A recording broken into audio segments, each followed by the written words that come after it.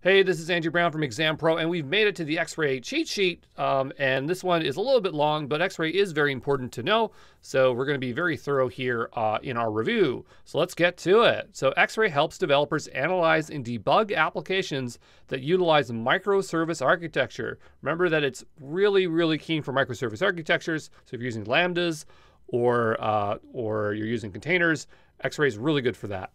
X-Ray is a distributed tracing system. It is a method used to profile and monitor apps, especially those built using a microservice architecture, to pinpoint where failures occur and what causes poor performance. The X-Ray Daemon is a software application that listens for traffic on UDP port 2000, gathers raw segment data, and relays it to the AWS X-Ray API. Data is generally not sent directly to the X-Ray API and passes through the X-Ray Daemon, which uploads in bulk. And that's just to help create a buffer between from the X-Ray API and the actual data being sent. Will the Daemon show up on the actual exam? Probably not, but we should really know all the components of X-Ray. Segments provide the resource's name, details about the request, and details about the work done.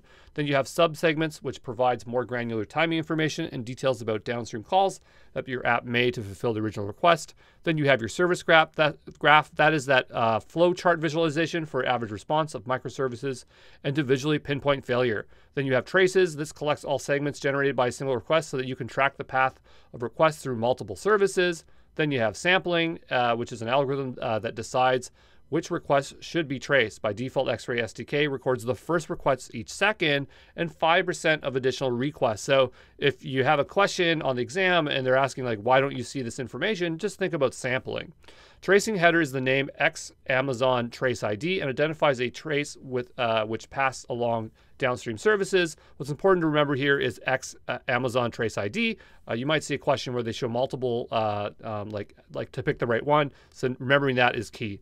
Filter expressions allow you to narrow down specific paths or users. Groups allow you to save filter expressions so you can quickly filter traces. And then on to the second page, we're almost done here. Annotation metadata allows you to capture additional information in key value pairs. So for annotations, they are indexed for use with filter expressions with a limit of 50.